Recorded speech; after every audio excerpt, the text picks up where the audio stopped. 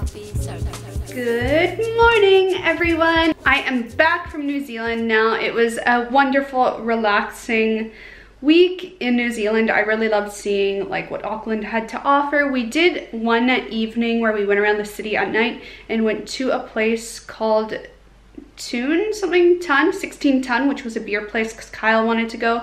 I didn't bring my camera, so I didn't get any of it on footage, but we saw like the Auckland Tower cityscape on the docks. It was stunning. Oh my god, what a beautiful city, but boy does it rain a lot there.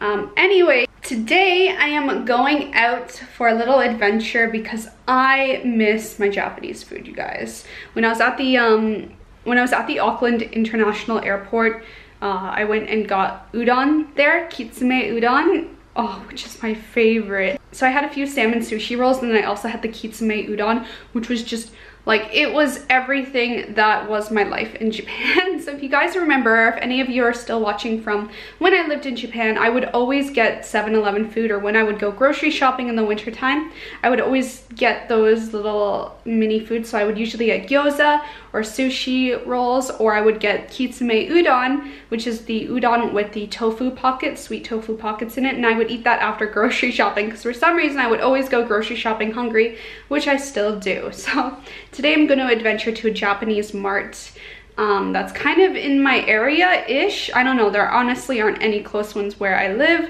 but I'm gonna go to a place called Fuji Mart and hope to god they have soba noodles, udon noodles. I'm pretty sure they have the fish stock for making udon broth and the kitsune tofu packets and all that jazz, you guys, because seriously I miss my Japanese food so much. So I feel like this whole intro to this vlog is just me talking. But if anyone's wondering, the lip color I have on today is the Kylie Jenner Commando color that I recently got in my Kylie Jenner Vacation Edition haul video that's on my beauty channel, so definitely check that out because I did a whole first impression on everything I hauled, and I hauled a lot of stuff. But anyway, let's go out exploring and get some Japanese food. All right guys, so I'm in the Prahran area and I'm looking for a certain place, which is Fuji Mart, and it's really close to Commercial Road. Look, so they have the takoyaki flour that Kim and I used to use to make our takoyaki in Japan. Look, they even have Korean red pepper pastes. That's pretty good to know. They also have Korean buckwheat noodles. I'll get those because they're really, really yummy.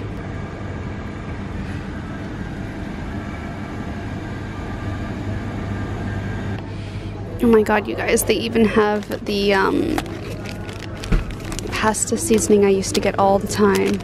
Get one of these. It's a bit more expensive, but perfect just for the udon I want to make.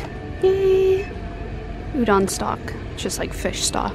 Oh my god, you guys, this is seriously making me miss Japan so much.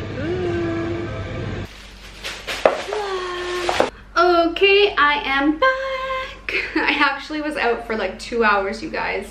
What an adventure. That was nice. So if I don't think I got it quite well on camera, but I was at Fuji Mart, and it's in the Prahran area. Prahran? I always want to say that wrong, but yeah, Prahran area, which I think is like kind of a fancy-ish area for like for the Chapel Street area. I don't know. And wow, this lighting makes me look so pale. Gosh, it's cloudy and it's chilly, and a lot of you guys, I don't think you realize that Australia and New Zealand are opposite seasons to like America, Canada, and most parts of Europe. But I think Philippines, it's the same. I'm not too sure, but yeah. So basically, well, it's your guys' summer for most of my viewers. It actually is winter time in Australia, so that's why I'm consistently in sweaters still. So if you guys have been watching since Japan, then it's going to be a whole year's worth of me wearing winter clothes, other than the previous vlog where I wore a bikini because it actually was a really, really warm and humid day in New Zealand. And as a Canadian, like, certain cold temperatures don't get me that bad. Like, if it's 16, 17 degrees out and there's sun, then I am happy.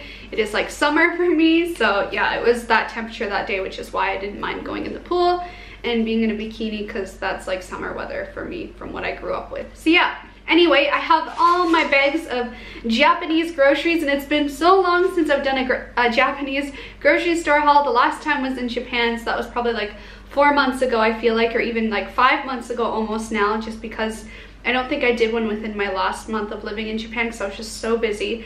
But I'm really excited, you guys. I got so much stuff that I used to get, and you guys probably saw about half of my grocery shopping haul while I was there, just because I couldn't film more because my hands got heavy. But enough blabber, I am excited. I'm so excited, you guys, you don't even know. So diving into the first bag, like you guys saw, I got these buckwheat noodles that make the sweet and spicy Korean style cold noodles, which I love. I did a vlog in my early days of living in Japan where I actually made the recipe. So I'll try to link that in the cards above for you guys to see. And if I forget, I'm sorry, but just backtrack to the beginning of my Japan vlogs and you'll be able to see it. Then, because my main mission for going to this Japanese grocery store was to pick up udon ingredients, I got 6 packs of fresh udon noodles to add to my udon. So yeah, they're just udon noodles already cooked and sealed and ready to go. And these weren't too expensive. They were just over $1 each per pack. So yeah, I guess in total it probably cost me around $8 for 6, including all the extra cents. Then another mission of mine for going to this Japanese grocery store was to pick up soba noodles, because I've been searching at Woolworths and Kohl's and all those kind of Australian brand grocery stores, and they all carry just one type of soba noodle, and it's such a rip-off, you guys. Like, it's seriously such a rip-off. You get like three little bundles for what, like $4? I don't know. It's a rip-off. So I got these soba noodles that I used to get in Japan. So I used to get these ones, I think they were $6 each or something like that, and you get 5 bundles. I'm not too sure, but basically it was a better deal than the ones that I got before. And I noticed that the Australian brand soba noodles have less actual buckwheat flour in them and more all like filler ingredients. Well, the Japanese ones tend to have mostly buckwheat and then just a little bit of filler like regular flour. So yeah. But anyway, you guys, if you're looking for healthy alternatives to eating pasta noodles, then try buckwheat soba noodles, because they're a great alternative. They're high in fiber, they're easy to digest, and they just work well with your stomach, and they're good for a diet. So if you're trying to lose weight, stomach fat and stuff, cut the pasta and swap it out for soba noodles instead. I do that all the time. I love pesto soba. I don't know. It's a great alternative. Then, as you guys saw, I got this. So I wish they had the pesto one. I loved the green packet pesto one, but they didn't have it. They only had like carbonara, mentaiko, and then this garlic spicy oil pasta sauce, and I was obsessed with this also in Japan. I would eat it with my soba noodles all the time.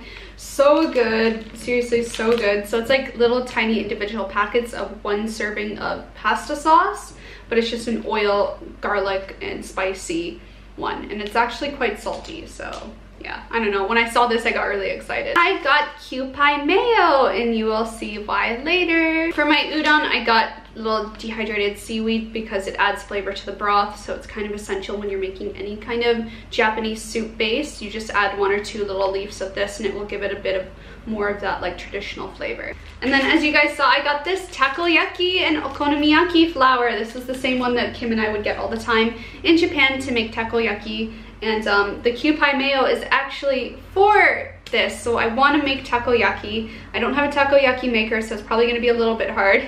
But I really want to make it, or okonomiyaki, because it's so good, and I'm excited for my life. I miss that. I miss those days in Japan where Kim and I would just sit and have takoyaki for breakfast. So bad. And then I also got this sesame paste, just because I was hoping that they would have the soba noodle dip sauce, the sesame dip sauce, but all they had was sesame dressing for like salads, and it's not the same as the actual dip sauce for soba noodles. So I was gonna hope I could make my own by adding a little bit of this to some fish stock and then a little bit of soy sauce, and hope that it would work out similar. Then, as you guys saw, I got 2 of these udon pack broths. So this is kind of like the quick way of making udon. So it's just the regular soup base, but then of course you need to add like the extra stuff to it, like the seaweed and like a little bit of soy sauce, and then the actual udon ingredients like the noodles that I bought. And then I got this. So this is shichimi togarashi, which is a really popular spice that is everywhere in Japan. Like, you go to restaurants, there's always this on the table. It's just like a a like chili mixture, like it's like a seasoning salt kind of, but with chili. And it's really good in soups or on anything, like literally put it on everything. It's so good. Kim and I also had this in our apartment in Japan. Then I got okonomiyaki dressing. It's just kind of like a sweet Worcestershire sauce. And yeah, so for takoyaki, you mix that with the kewpie mayo and drizzle it on top, and it's like the best, so good. And I got this huge like no-name brand of marinated tofu pockets, which are great for the udon that I was talking about, the kitsume udon, and then also just for eating in general. Like they're so freaking good. So I got this huge pack of it. They had like actual brand name ones, but this was like better deal. It was $11 for, how many are in here? I don't even know, like a ton. Seriously, so much. So that's gonna be really good for the udon that I was planning to make with this. Then I got this big brick of tofu because I noticed the only place that has like good tofu per price point is Woolworths. Kohl's has really like overpriced tofu. Aldi has overpriced tofu. The only place is Woolworths, and even that it's like, but this one was a pretty good price, so it's just a big brick of tofu for like $1 something, so that was a good price. Then I got kimchi, which I love. Kimchi is really good for people with like stomach problems and stuff. If you eat it in controlled amount, don't eat like a bunch and hope it'll cure your stomach, just because it is a fermented food, and fermented food is really good for your gut health. So if you add a little bit of kimchi to your meals throughout the day, it'll be really good for you. So definitely try it out. And I got it because, well, I love kimchi. I'm obsessed with it. I love it with everything, all my meals.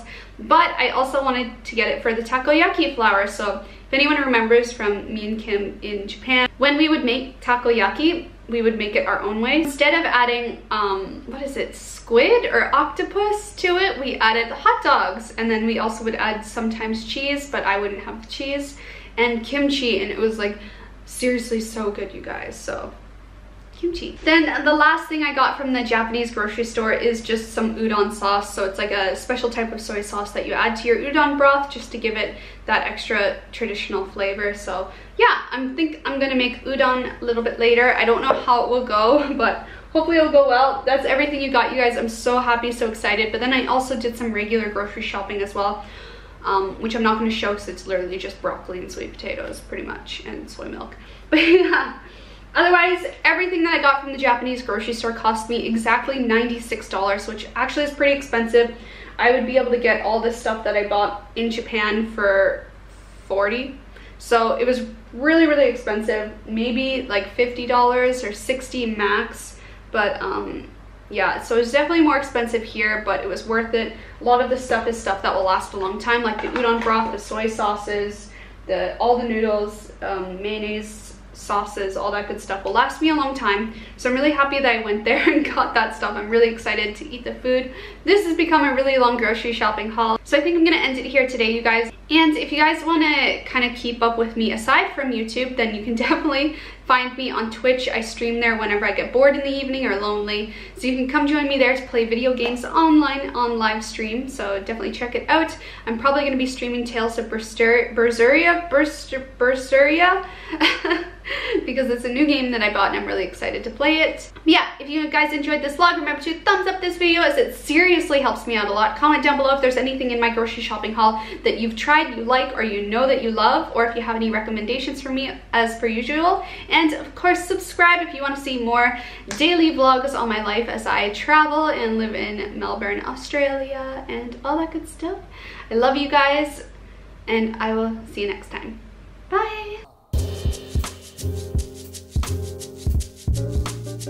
Coming to you tonight from the jazz part of the world is Floppy Circus.